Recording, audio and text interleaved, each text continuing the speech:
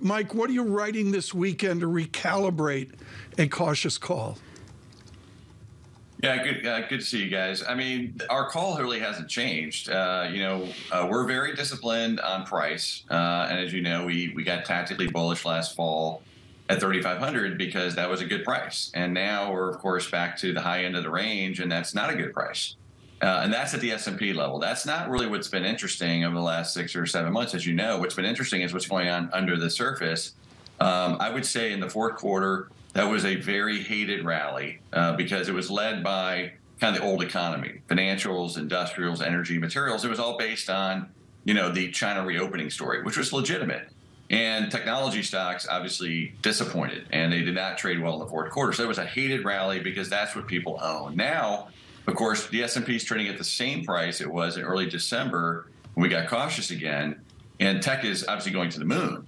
And now this rally is loved because this is what people want to buy. This is what people want to own. It's a lot more interesting and, kind of exciting to own AI and technological revolution than it is to own some old economy stock. It's, well, why do I want to own this long term? So it's just an interesting development. We would characterize this as the bear market is continuing. Okay, this is what bear markets do. They're designed to fool you, confuse you, make you do things you don't want to do, chase things at the wrong time, probably sell them at the wrong time.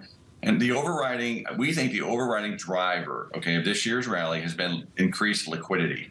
Liquidity has improved dramatically, both on a global scale, and the weaker dollar has helped. That's going the wrong way now again. And then, of course, ironically, the banking failures that happened in March led to an injection of liquidity from the FDIC and the Fed. And we think those things have really conspired to drive the market. I mean, nobody talks about the fact that crypto is up 60% this year, okay? And then the next one, of course, is the tech world. So this is what's going on. We think that the fundamental case does not support, where stocks are trading today, whether it's at the index level or at the single stock level. And the second half is going to be a bit choppier and probably downward in the index. Mike, let's just talk about the index a little bit more, and great to have you with us as always, particularly going into the long weekend. Mike, you really started the debate this week on this program, and we reflected on your note from over the weekend into Monday when you said the following, that there are many technical signals that conflict with the idea that this is the beginning of a new cyclical bull market.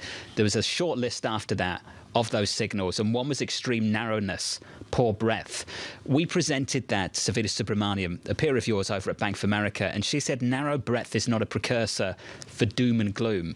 Mike, I just wanted to give you the opportunity to respond to that. What is it about narrow breadth that you think signals something at the index level?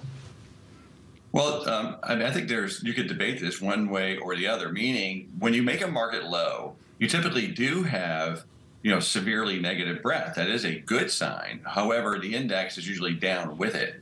So we think where we are is the index is telling you things are rosy, things are fine, and the breadth is telling you otherwise. And then when we put our fundamental overlay on top of that, which is, we're way out of consensus now on the earnings front, then we can make the conclusion that the internals, right, the breadth is being one of those, but the internals and the leadership is telling you that growth is going to be a problem in the second half of this year. Whether that's an economic recession or not, we think it's going to be an earnings recession that's way worse than what people are currently modeling. And I want to go back to the beginning of the year. You guys are good readers of our reports. You remember in the beginning of the year, I was somewhat nervous that everyone was in the same camp at that point. Our view was very consensus on the fire and ice, the tightening and then the slowdown. And so we were trying to figure out, well, how could everybody be right? That doesn't work. And so what we've done now is we've worked off that oversold condition. And more importantly, now I would say the consensus is actually optimistic on earnings again. And that's just where we completely disagree. So, Mike, can we just build on the challenge to the index level, retesting the lows of last year, given the muscle of 5 or so names doing just ridiculous things, up 100% plus, Meta, Nvidia, etc. Is that a big enough challenge to the view that we can retest the lows of last year? Well, not necessarily, not at all. In fact, it kind of sets us up where it's probably inevitable now, because what's happening is you're basically forcing people into these stocks at bad prices now. The valuations last fall on these stocks in particular was extremely attractive. And if you look at the performance of all of these names, with the exception perhaps of the one this week, which, earnings are going up, the earnings are not driving these stocks. It was 100% multiple expansion, which goes back to our liquidity question. So look, the price is wrong in our view because the earnings are probably going to be wrong for most of these stocks, not all of them, but most of them. And so from here, we think it is still a stock picking game. And of those 6, 7, 8 stocks, my guess is 2 of them will probably be okay, and the other ones will not, because they are the economy. Okay, they can't avoid the economic slowdown and the top line slowdown that we see in the second half of this year. Mike, maybe a bit off your remit, but I got to go here. Just percolating in the zeitgeist into June is the once again debate of active versus index usage in the equity market. Give us your update on the value of active versus the value of index investing. Really interesting confluence right now because, you could argue both are working at the moment, right? I mean, having the right stocks in your portfolio has been really the only way to make money this year. The problem is that those stocks are such a big part of the index. The passive person can say, look, my passive strategy is working as well. And so we still think active will have a comeback here as we go through the next couple of years. It already is to some degree, but boy, it's been, the market, once again, the market is doing a very good job of kind of fooling us into whatever we want to believe. We think active will be the place to be for the next 2 or 3 years. It's going to be a comeback there. Mike, dovetail this with Ellen Zentner. Take the recession call of Morgan Stanley and dovetail into your caution on equities.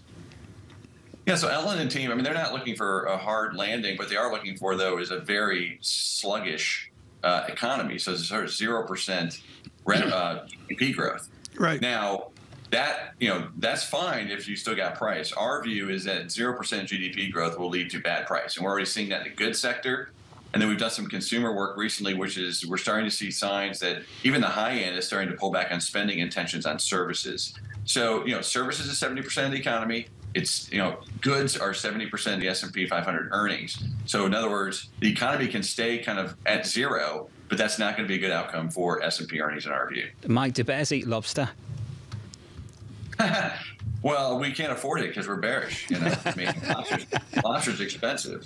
Plus, I'm cheap anyway, so.